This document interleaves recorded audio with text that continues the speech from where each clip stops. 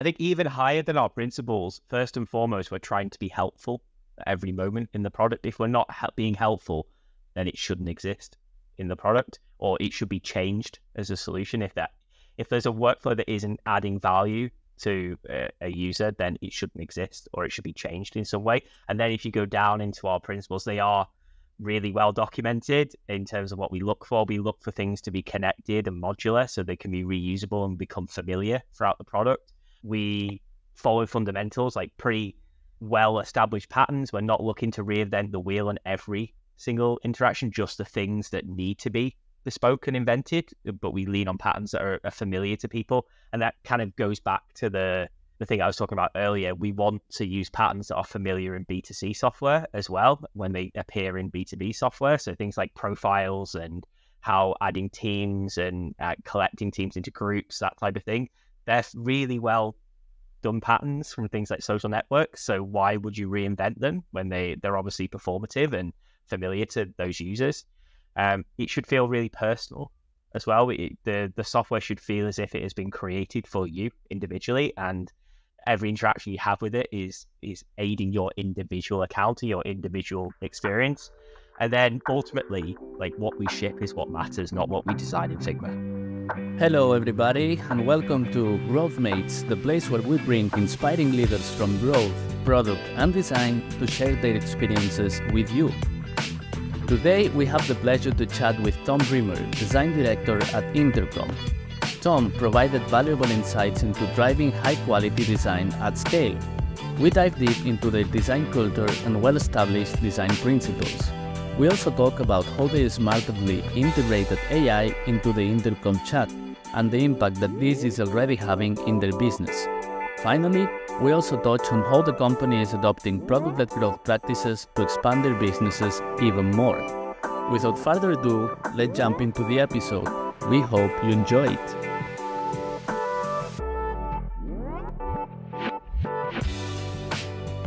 Hello, Thom. Welcome to Growth Mates. We are so happy to have you here today. How are you doing? Good, thanks. Thanks for inviting me to join you. Absolutely. Our pleasure to have more guests from the design background, working in companies like Intercom. So we are very happy to have you today. And when we were thinking what might be the topics for us to discuss, I think one of them was quite obvious. It's design-led culture. I think overall, Intercom is quite famous for the design-centric culture. And also, while I was preparing for this episode, I was looking at your website. So I think I was very surprised to see one of the sentences that really resonated with me. And I think it's like representing your personal mission, maybe. So I will mention this sentence if you don't mind. Yeah. So you mentioned there that you are a global design leader with over 10 years of experience building world-leading products and developing a culture of design as competitive advantage. So the last part of the sentence really resonated with me, and I wanted to ask you immediately, what is behind that sentence, and does it represent your personal mission? So maybe with that, you could tell us a bit more of what is driving you these days. It's a great question. So I think a designer's job isn't to just design in the traditional sense of moving pixels or creating product or UI. It's to solve problems, first and foremost. I think everybody works in products there to solve problems.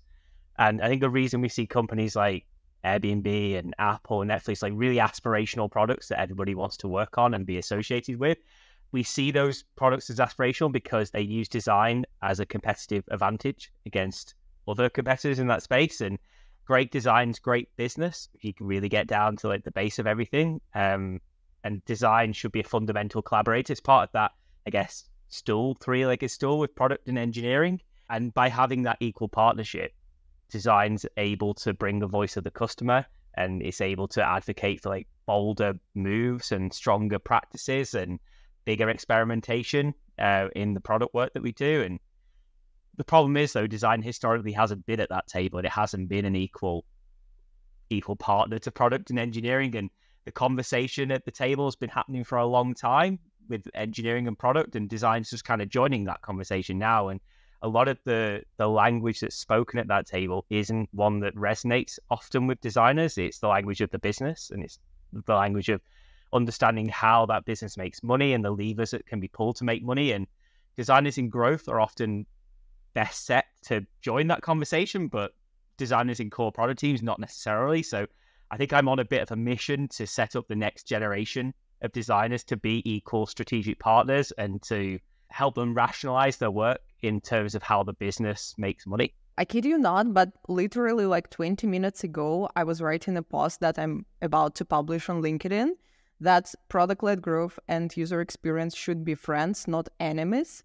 And I noticed some tendency in content and new voices that UX and product-led growth are presented like opposite camps. And sometimes designers historically, as you mentioned, because they were not included in these conversations, they probably feel a little bit isolated and even frustrated about that. And they're trying to speak up right now to get into this conversation, to get into this room. But I also don't think that criticizing the approach of too much user-focused or too much product-led can solve this problem in the industry. So what I'm trying to share from my perspective is that anyways, we need to find this balance and we need to find this connection. And I think that at Intercom, you're also trying to figure this out somehow, how to connect the new trends of product-led growth with your strengths as a design-centric culture.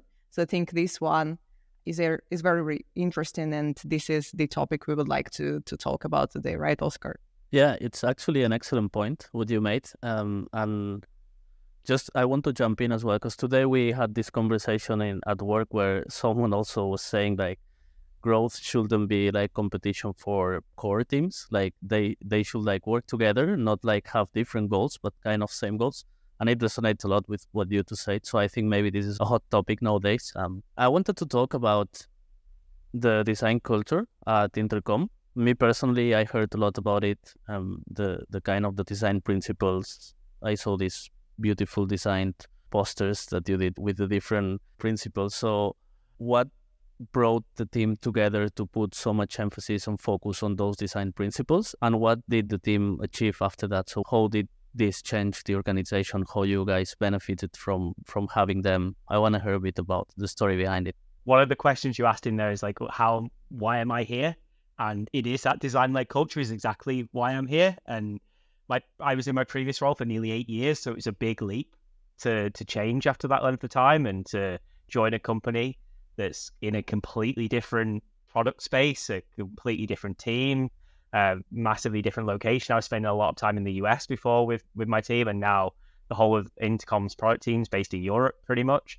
And it is that design-led culture and that aspirational product that I wanted to be a part of. And I'd met some of the key leaders here before. Like I'd seen Paul Adams speak at conferences. I'd seen Des Traynor, one of the founders, speak at conferences. And I'd seen Emmett Connolly, who leads design here, speak as well at Leading Design a few years before. And Emmett was previously at Google before Intercom, and he worked on Android Wear and Google Flights, like really well-designed products. And I think Intercom's up there with some of the best designed B2B software in the world. And that is part of why I wanted to be here. And I think Intercom really values the experience deeply of the product. And why should our users, our main users, our customer service agents, they all own iPhones, they all book holidays on Airbnb, they all use Spotify to listen to music on the way to work. Why should the moment they get to work and they start using B2B software, should that experience be really crappy after that? Why should they be putting up with legacy, terrible systems that are really poorly thought out, that are incredibly complex to use and don't have familiarity from one section to another? Why should that experience stop at the moment they walk into that office or they start working for the day? Intercom believes that they can solve that for B2B software, and that we can create aspirational software that our users would be familiar with if they were in a B2C environment as well. That really resonates with how the product looks and feels. What are the unique rituals that help you drive this high quality? So how did you guys achieve this high quality? What are the secrets behind it? Yeah. I mean, the process is pretty well documented out there. The blog Intercom's outward kind of content is very prevalent. And I guess some of the rituals aren't necessarily unique anymore. A lot of teams have adopted some of those rituals and processes, but I guess the amount that we lean into them or the amount that we adhere to them at the scale that we're at now, like 1,000-person company, probably is fairly unique that we're able to still stick to those processes. We have like a really clear set of guidelines for making decisions, and we optimize for high-level alignment, and then low-level autonomy that unlocks teams to make decisions on their own. So we aren't having gates that we have to go through. Teams are able to work from problem to solution and ship to prod without having to get kind of sign off from further up the tree.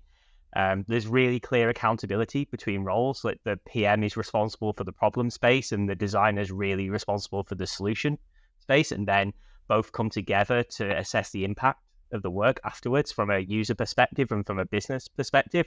But there's really clear lines as to who's accountable for the success of each of those parts, whether it's the right problem to be solved or whether it's the problem solved in the right way, is really clearly laid out. And then in terms of our roadmap, we have a pretty strong roadmapping process that looks after 3 horizons. So like the here and now, the next kind of 6 weeks is really well thought out. It's really well defined. It has release goals in place. And then as you kind of go out a little bit further than that to sort of 3 to 6 months, it's more speculative and it's more kind of like problems and opportunities that we think are aligned to our mission. And as we go out further beyond that 6 months, it is very much kind of wild speculation as to where we think we should be. And as the timeline moves, that becomes clearer and less opaque. And road mapping happens in that way in halves, and teams are able to put it out there. We also, I guess this is kind of unusual, we publish our roadmap publicly so customers can see what's coming. There's a deck that's released every half that is owned by Paul Adams, Chief Product Officer. That deck's out there, so customers have a commitment to them as to what's coming, and they can get an idea further down the road. If they sign up today, this is what the product might look like in 6 months' time or within the first year of their subscription. And that holds us accountable for what we're going to release for them. But it also helps them understand that we're continually growing and shipping the product and making it better for them. That's amazing. So you guys are giving a lot of ownership to those teams to ship these features that the customers are already waiting for. This made me think about if you guys are releasing something and showing to the customers that what you're going to release 6 months ahead, then that means that the designer and the PM have already agreed on the design solution and the customer can have a sense of it. So you guys have a backlog of 6 months to kind of implement, test, and release. Is that more or less the process? Yeah, in terms of the solution, broad strokes, I guess agreed that far out, not kind of high fidelity details of what the solution will look like, but in terms of what the functionality could be for that person, not necessarily how it's implemented. There might be like we call it a concept car kind of solution. We actually call it an interconcept. It's like our internal language for the concept of what that solution might be. There's an intermission, which is the problem statement, and then follows with an interconcept. So that's probably at the level of fidelity that the public roadmap's at, rather than this is the exact workflow and exactly how it'll work. I think what really resonated with me when you mentioned these alignment processes and these rituals or guidance that you have. And I'm wondering if you have something in particular that really helped your teams reach that alignment. Maybe it is somehow connected to your principles that you defined. Maybe these principles help you get better alignment. And if you have such an example of a principle or anything else that helps maybe product teams between themselves reach better alignment, I think it would be useful for the audience, because it's one of the most frequently asked questions I received from different companies.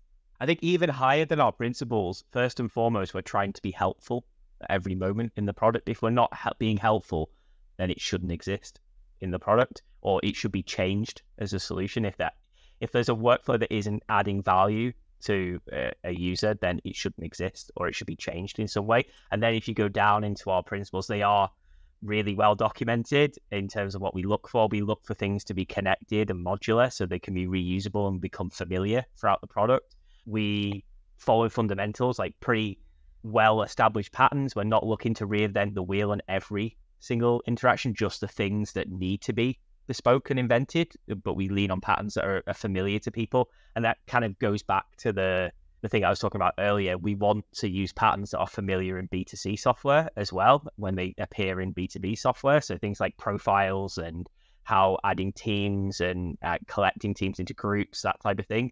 They're really well done patterns from things like social networks. So why would you reinvent them when they're obviously performative and familiar to those users? It should feel really personal as well. The software should feel as if it has been created for you individually, and every interaction you have with it is aiding your individual account, your individual experience. And then ultimately, like, what we ship is what matters, not what we design in Figma. Like, if it's not in the product. I love that. I think it really can support the final check-in with the development team, for example, when we as designers from the user experience side trying to ship the best possible experience that is designed in Figma, but the production version is not there yet. And this principle can really foster this alignment. Yeah, wonderful. What do you guys think it helps you have a shared understanding of a quality bar? So what's the quality bar that you guys have at Intercom, and how do you share it widely between the whole organization? Yeah, I think that's like almost like the perpetual question for every team. Like, what is the quality bar? Right. And I think it's something we're working on. Ultimately, our customers tell us what the quality bar is, right? Like, it isn't something that we define ourselves. They define it, and it's not a fixed thing either. It's constantly moving. Your customers' expectations is changing depending on like the landscape of other software they're using, the landscape of like technology changes. Look at like the AI changes, and now there's AI being part of tons of experiences they're using on a day-to-day basis. So like the quality bar of their expectations is moving all the time. And I think it helps that we try to connect to prospects or customers at every level and at every discipline, all the way across the company. Like, we push for that customer exposure all the time. And we also, like, one of the all hands has a customer segment at the start of every week that is led by our RAD team, so our research and data science team, and they bring snippets of the previous week's calls, all kind of collected around a similar insight that's been obtained. So that's every single person in a 1,000-person company getting exposure to a customer on a weekly basis. And then going lower down, like, designers are in on research calls. They're talking to customers themselves, looking at kind of research insight docs that are delivered on a weekly basis. But so are engineering as well, and so are product. So every single person is like very connected to the sentiment that a customer has around our product and what quality looks like to them. It feels like the core of this design-led culture is the user-centricity. So everybody has access to real customers, real users, their use cases. They see the pains maybe sometimes that they face, and they are eager to solve these pains after seeing them, not just getting a task from their manager. And I think this is a secret of any really good product in the end, that different roles should have access to this insight, to the actual use cases. And I think it can be useful for anybody who doesn't have it yet to try it out, try to keep it as transparent as possible and keep that connection with users on different levels. That's at like every level as well, right the way up to our founders and our CEO. They still talk to customers on a regular basis. Like, I'm sitting on 3 calls this week as a director, which isn't done in every kind of company. And I'm actually going to run my own small research project in the new year that is self-led by me, because I want to speak to a very specific cohort of customers about a very specific problem that they're having. And I think you see that repeated all the way across the company, that everybody at every level, no matter what they're doing, is talking to customers. What maybe helped you involve, let's say, developers into that? Because I think for product roles like designers and product managers and of course user researchers, it's super natural to get this access to customers. But for engineers, like, the expectations are usually not there. So they don't feel that it's the right use of their time sometimes to get involved into user research. So what helped you involve these groups of people who are really building the product to see the customers and use cases? Yeah. So I'm not going to lie, I'm very lucky that the culture in our engineering chapter is customer centricity, and they don't see themselves as code creators. They see themselves as creative problem solvers. And that is, I guess, where their alignment with product and design comes from. And that was one of the cultural attractions for me to Intercom. I spoke to engineering as part of my interview process, and we talked about customer centricity and all the way up to kind of VPs of engineering. And it just exists within the culture of the company. It's quite honestly really strange because they want to be involved in like ideation sessions. They want to be involved in like crazy 8 sketch sessions because they see themselves as solving problems. They don't necessarily see themselves as pushing 10 pull requests in a day. They're looking to solve problems. So it is something that I'm super fortunate is just like baked into the culture. I think it's existed from day one with some of like the really early engineers at Intercom, and that's kind of baked into the culture now of the engineering chapter. That is great. You're lucky. It takes a lot of time and work and effort to build this culture from early days. And there will always be pockets of like different disciplines who don't necessarily see the value or see their role, but if the vast majority do, then there's like a wave across the org that brings customers into every conversation that's happening, even if they're like pair coding at the same time. Like I know there's the conversation of the customers in their minds at that time when they're doing that to solving that problem. I think we covered this part of design centricity quite well, and I'm very curious to dive into I don't want to say the opposite because these two parts should be integrated, but to the other part of this conversation and talk more about your adaptation to the product-led growth motion that is happening right now in the market. And what really resonated to me in Intercom as a company is that you are adapting to new market trends quite fast. So like, for example, AI happened this year, and you introduced that and shifted your strategy probably and made a lot of changes.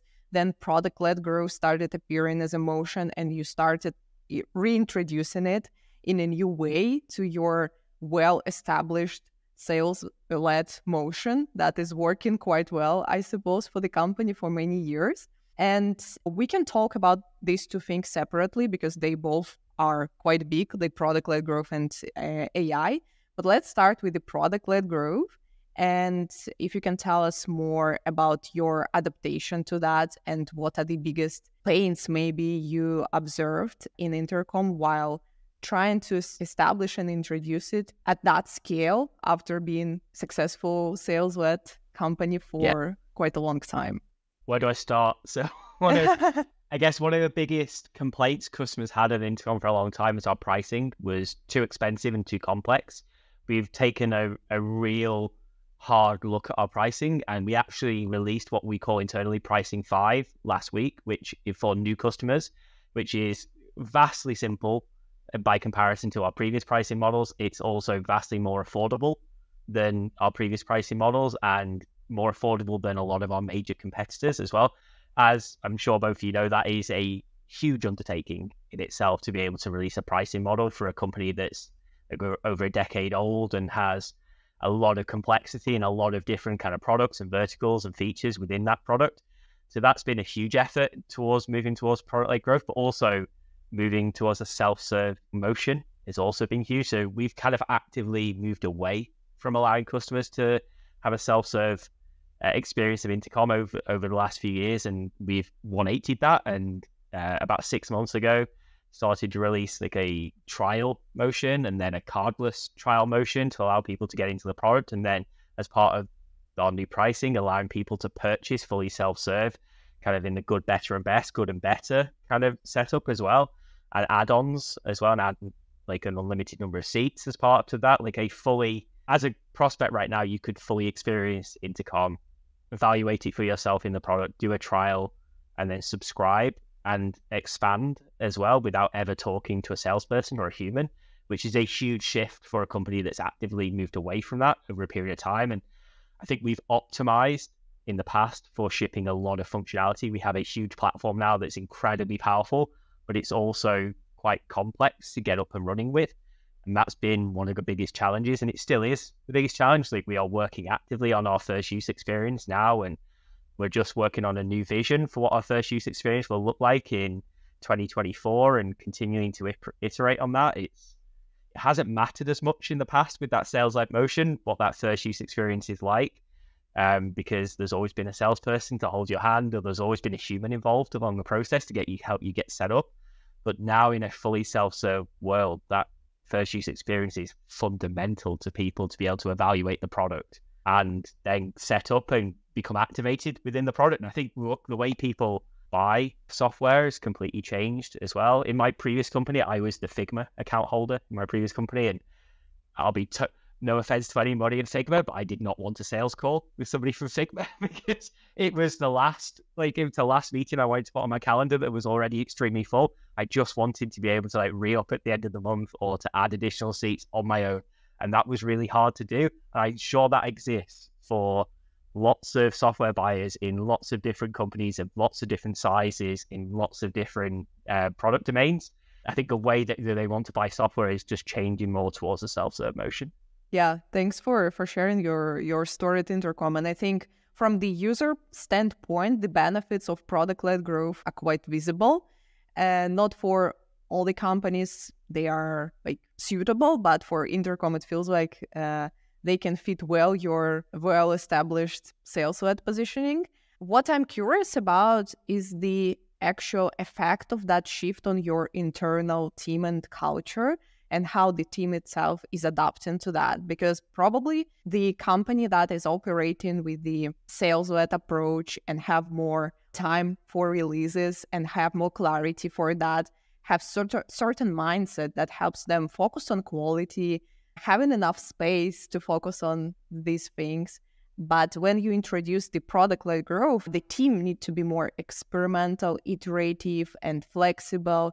And I'm wondering what you noticed, what was most difficult for the team right now to shift the mindset or to adapt while you are introducing this new product-led growth approach? Because I think a lot of companies right now are facing this, like the companies that were comfortably working with the established enterprise motion, they are starting introducing the product-led growth, and they sometimes they probably even don't start because they are afraid of that, or sometimes they're struggling to shift the culture in a new way or adapt the culture of the team to think differently. Yeah. I think it's the experimentation point of view, shipping to gain insights, not necessarily shipping to gain an increment change in the product. And I think that's been quite a learning curve internally for people all levels.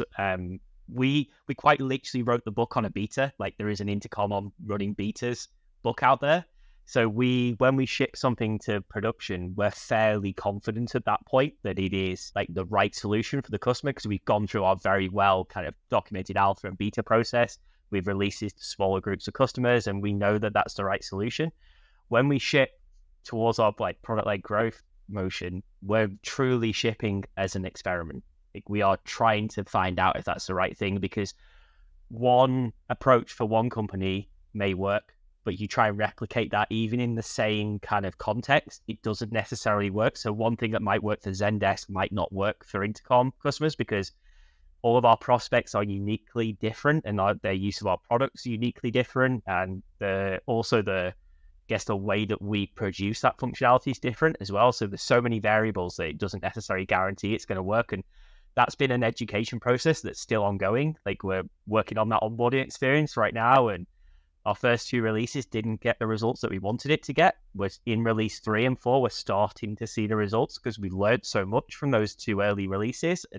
But that was a difficult narrative to get across to a lot of people in the company, that we expect failure. I think actually, Kate, you said 50% of experiments should fail, 50% get graduated and work.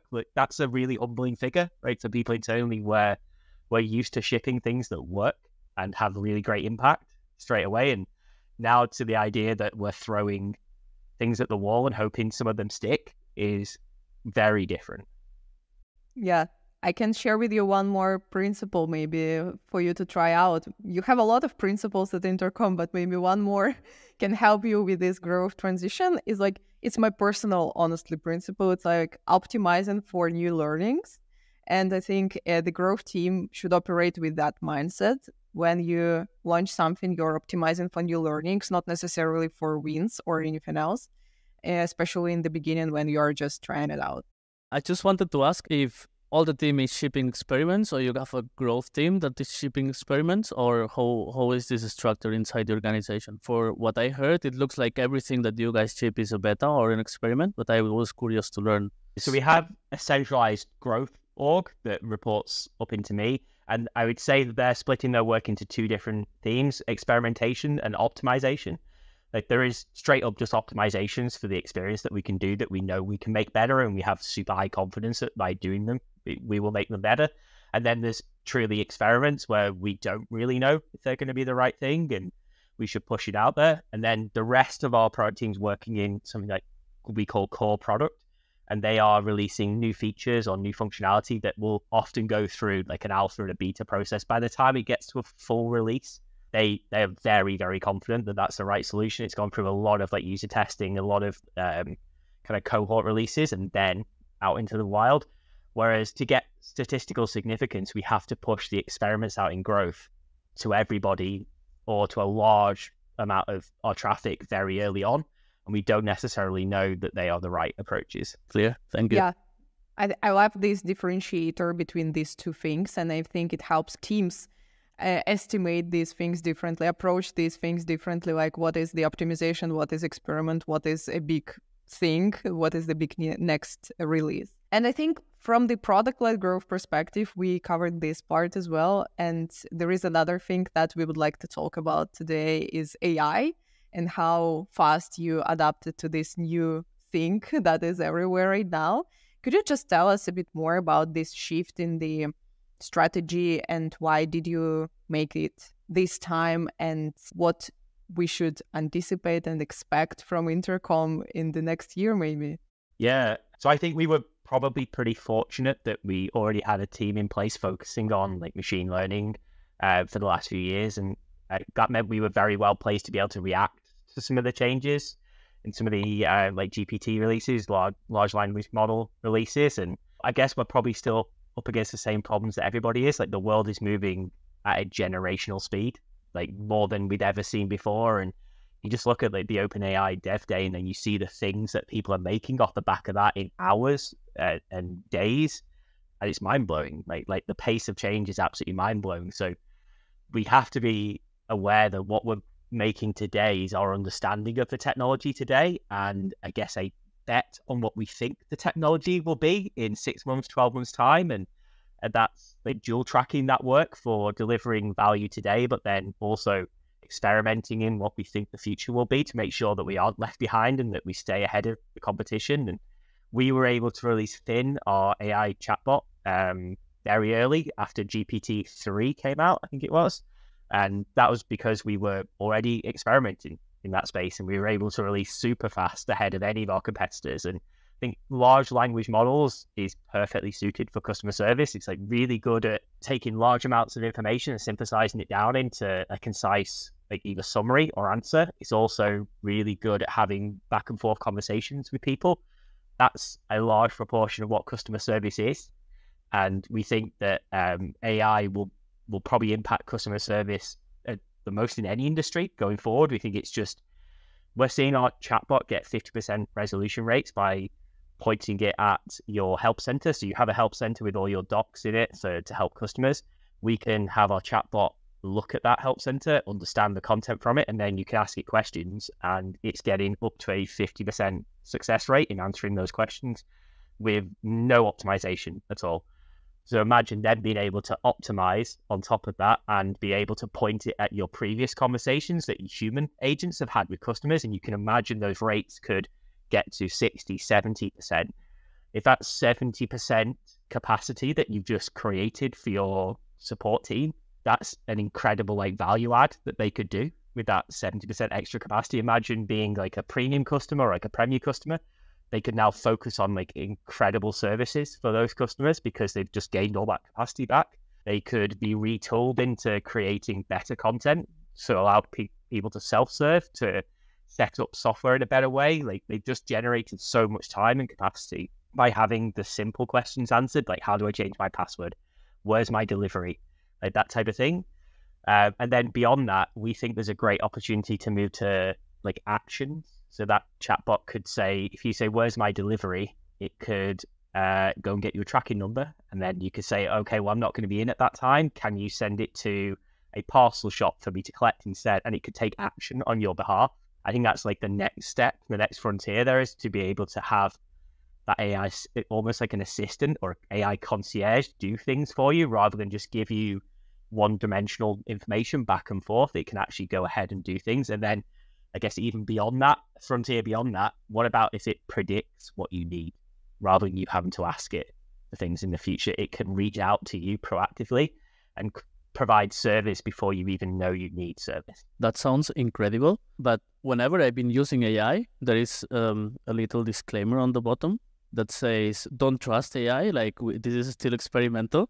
So how do you handle that? It is experimental, right? Like we are on the cusp of new technology every single day. And but we think the value that it's giving far outweighs a very small amount of risk that would come from inaccuracy from that. And because we're able to add our own kind of guardrails on top of using an LLM like GPT, we're able to mitigate significantly on that. And especially when we start talking about allowing it to take actions, those guardrails need to be even stronger and more robust because the damage that could be caused is greater at that point. But I think the value just like 10x outweighs the impact of the fact that it's still developing and getting better all the time. This is interesting. And on this topic of trust, and I know Intercom is very good at user research, and I'm sure you already run a lot of user research projects on the topic of AI, probably. I'm wondering if you noticed any trends that your end users don't trust AI-based assistants as they trusted before, like human assistants, and if you have any advice on how to support users in that situation and how to help them build that trust, of course, by staying transparent about the AI and all of the experimentational aspect of that, but maybe there is something else that can help us build trust towards AI, but in a healthy and ethical way. There's always going to be people who are skeptical, right? Like there is with every new technology, and there's going to be a big cohort of people that it's going to take a lot longer for them to become convinced by the power of AI and how to use it, especially for their business and to talk to their customers. And we think one of the ways to help do that convincing is to help power your team rather than just take your answer straight to your end user. So we're creating a piece of functionality called Ask Thin, which is going to help our teammates in the inbox to get answers quicker. So rather than the AI sending it direct to the user, it's going to power up the human agent to be able to respond faster and to be able to respond to more by giving you kind of pre-made answers that it thinks is the right thing. And then you can either accept or deny it. And if you deny it, you then have an opportunity to give it feedback as to why that isn't the right answer. So the model's training at the same time and getting better, but it also helps build your confidence that you're able to see the power of what it can do before it's released on your end users with little oversight from humans. Yeah, it sounds like it's a good bridge between like AI and users of the platform and users of the support. I also say, imagine 10 years ago, if you said to people that everybody will have a doorbell on the front of their house that has a little camera that points out the street and records everything, people would have said you're mad, like you're crazy. But all of a sudden, there's like a generational shift towards that's totally normal now. And I think we'll just see that it becomes totally normal eventually to have these kind of AI assistants baked into everything that we do. And we'll start to see it appear in B2C software more, so it becomes part of your everyday life, and then you'll feel familiar with that, and it'll start to become part of your more business life as well. Yeah, I agree. Actually, we see it. It's already spreading in many softwares that I was using. Now they have the AI button where you can just turn on AI. Yeah, it's out there. Like it's starting to become prevalent everywhere. You know, I feel quite curious about where it leads our product world. And I feel good that companies that like Intercom and Notion and other user-centric companies are using AI and the power of that in a good way. And I think this is why we also started this conversation with this topic of design-led and user-centric culture, because I think this should emphasize the focus on the user and the ethics right now for the other companies in the world who are maybe still learning to become user-centric. Because with the power of AI in hands, unethical things can just scale dramatically, and the implications of that can be way more dramatic. And I think it's a good reminder for all the companies to use the benefits of AI, but again, getting back to fundamentals as we started today with these design principles, with the usability heuristics, with the UX ethics, with the all the things we should know when we are building good products. So I think, yeah, it should come all in combination, not in isolation. Yeah, getting back to that, it's got to be helpful too. I feel like there's an opportunity where people just jump on the bandwagon of AI and they introduce AI into my product when it doesn't really add any value, like because it's the cool thing to do right now. And it's almost like an easy sell if you can get it in because everybody should be doing something with AI. Unless it's really helping and solving problems, then you're just getting in the way of people and it's just there for show. So I think we need to ensure that we're actually solving problems with this rather than just sprinkling AI on everything because it's the trendy thing to do. Absolutely. Yeah, maybe also before we jump to the lightning round of this conversation, I wanted to talk to Thom about one more thing, which is probably not super connected to our well-designed agenda, but I noticed that you are also personally talking a lot about mentorship and that this is a part of your probably like leadership approach as well. And I think we talked a lot about the design-led culture, but I think building the culture is another topic, and how to build that. It's the topic about leadership and leadership style and all of these things, which we will probably not have time to touch today. But I wanted to ask you about the mentorship and what value do you find in mentorship, and do you use it somehow to support your internal team? Do you use it somehow to support your personal growth? And what value can you share with the audience? I'm a huge advocate for mentorship. You're 100% right. Like I've been so fortunate in my career to have had many great mentors, both like formally but also informally, just people I've been fortunate to be in the room with that have been like incredibly inspiring leaders and have helped mentor me in my career. And I'm not necessarily the most naturally gifted designer. So I learned fairly early on that the best way to continue to grow is to surround myself with really talented people and people that are going to help me get better at every part of the discipline, both the craft, but also like soft skills based as well, like how to become a great leader and a manager. And I've worked with a couple of key people, both formally, I guess, in my career. Kat Watkins, who led design at Etsy and BuzzFeed. Like I worked with Kat for a while. And then most recently, I've been working with Julia Whitney, who led design at the BBC for a long time. And Julia's now a full-time leadership coach. And she's been working with me for a couple of years, both in a group strand. So she runs groups for design leaders to kind of pair mentorship together, but also one-to-one. She's been helping me for about 18 months now. And they've both hugely helped advance my career. Like I definitely could say that. Like some of the biggest unlocks that they've had is helping me transition from being like a scaled manager to an actual leader. And I think that's what I was really struggling with at some point. Like I couldn't get the force multiplier effect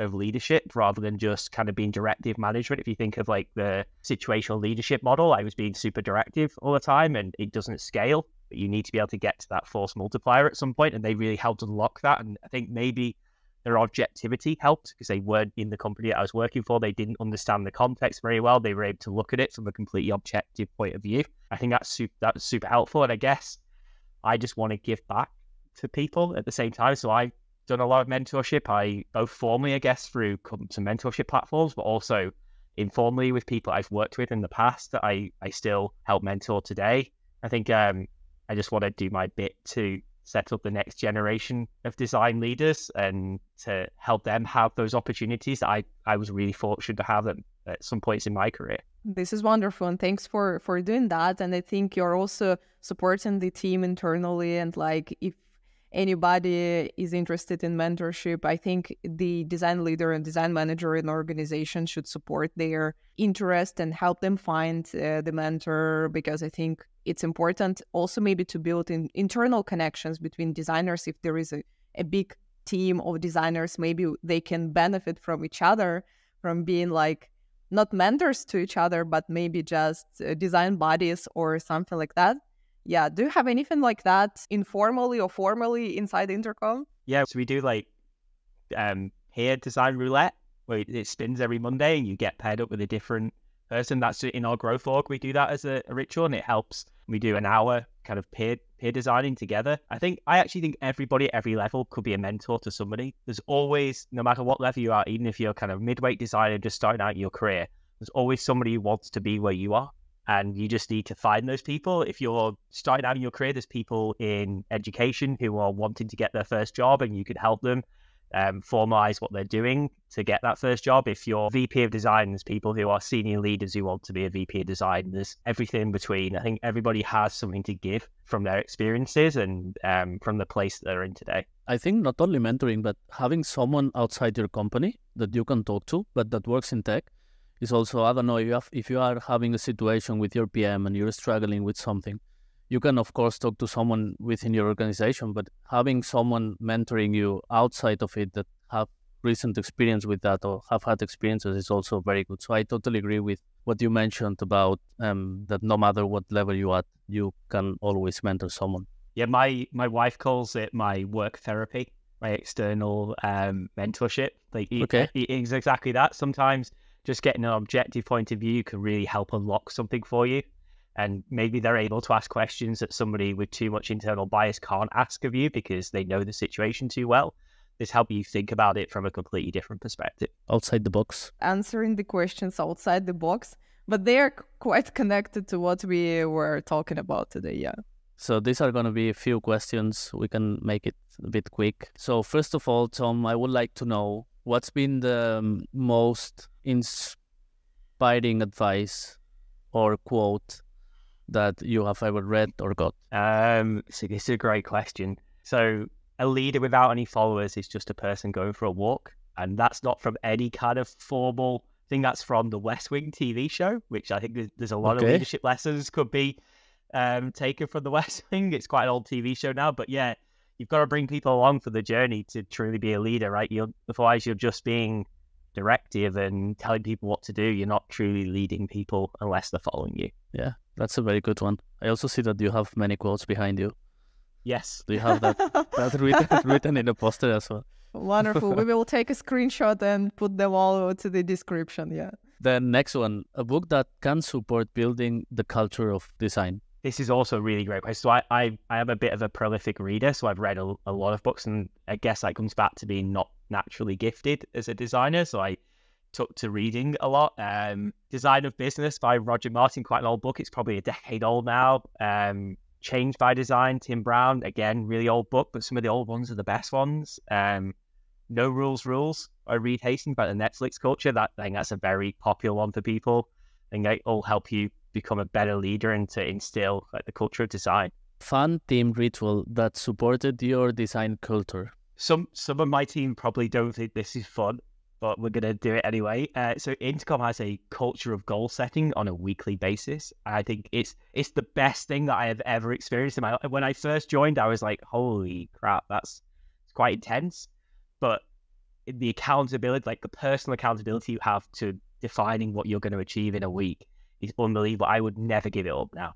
And all the goals are published publicly and people hold themselves accountable to it. And it's truly like unlocking as a process to really think hard about what you're going to try and achieve that week and what you're not going to try and achieve. And is that happening every week? Yes, every week, every single person in the company sets weekly goals. This is a very, very fun ritual, and I love this public accountability as a principle or as a value or something like cultural in Intercom.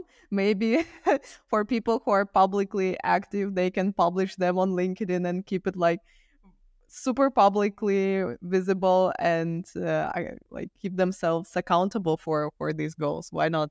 Yeah, some people like publish it in different ways. Some people post them in Slack as part of a stand-up. One of my reports sends an email every Monday morning to all of their peers and to me as a manager with her goals on for the week, and also like a rag status of what she did last week, whether she actually achieved her previous week goals. I think that's an amazing thing to do because it is like a really great self-reflection that, look, I didn't do that and maybe I tried to take on too much, or maybe there was a blocker that I should have talked to me about as a manager to try and get that removed. Like that's, the accountability level is just unbelievable. Yeah, cool. Then it seems we got to an end. Last, I would like to ask you, Thom, where can folks find you if they want to connect with you? Yeah, probably LinkedIn is best. I'm not much of a tweeter or Xer, whatever I guess you would call it now these days. But I'm mainly just there for the reading, to be honest. I consume rather than post that much. But yeah, I guess find me on LinkedIn. Feel free to add me. I'm more than happy to always take a connection, have a chat, and then yeah, I guess if you want to work with me, Meander, the mentorship platform, I live on there as well. So yeah, always feel free to drop me an email or a message. Okay. I'm sure someone will do from our audience. And anything else you would like to add for the audience, everyone? I'm just super thankful for the two of you for doing this as well, and to bring leaders out there and to create a platform for people to share their experiences. I think it's a really great thing for the design community. Thank you. Yeah. Thank you. We're lucky to have you as a guest, and looking forward to sharing it with the community. Yeah. I hope this 100%. Inspires others as well, not only us. Thank you, Thom. Thank you so much. Bye-bye. Thank you for listening. If you found it valuable, you can support GrowthMates by sharing this episode with your friends and colleagues. Subscribe to our show on your favorite platforms and get all episodes to your inbox by subscribing to katesuma.substack.com. Let's keep growing together.